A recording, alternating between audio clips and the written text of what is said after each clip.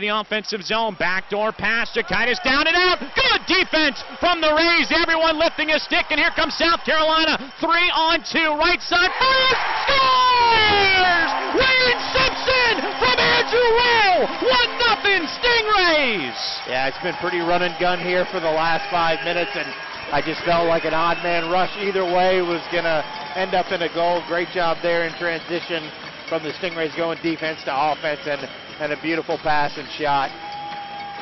Wayne Simpson grabs his 15th of the season, 3-on-2 rush. Andrew Rowe left side, head up the whole way, went across, and Simpson wasted no time burying that. Locked, and Caleb Herbert will bring it out. Herbert left wing side for Brett Cameron. Nice little burst of speed. Hits up Patrick Gall, tucked out in front. They score!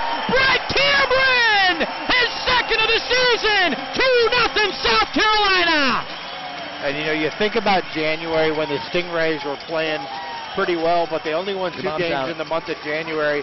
A play like that they wouldn't have scored on, and now we're on a 19-game win streak, and those are the kind of plays that they have been scoring on since really the beginning of February. Great work by the Stingrays up along the left side of the ice. They just tossed it on top of the crease, and Brett Cameron, who just last Sunday made his pro debut, a goal and an assist. What a great start to his career. It's his Twine Mafia is on it to Spencer.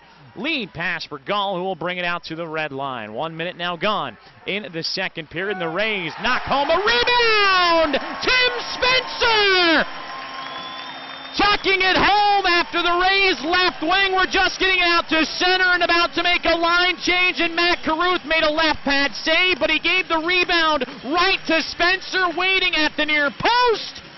Patrick Gall, the initial shot, and it's now 3-0 Stingrays. This goal coming just 48 seconds into the second period.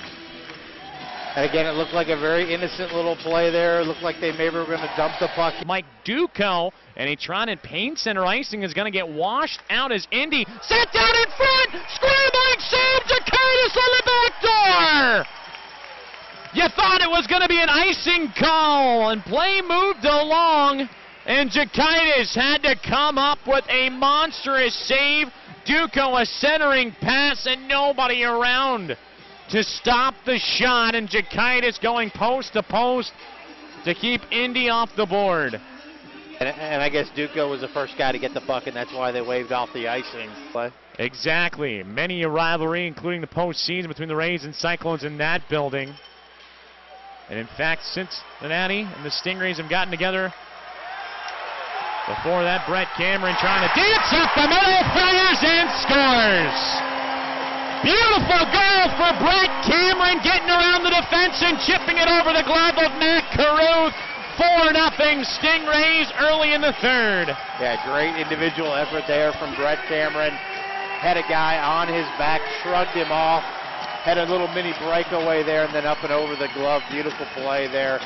Shows the tremendous strength, upper body and really lower body strength that he has.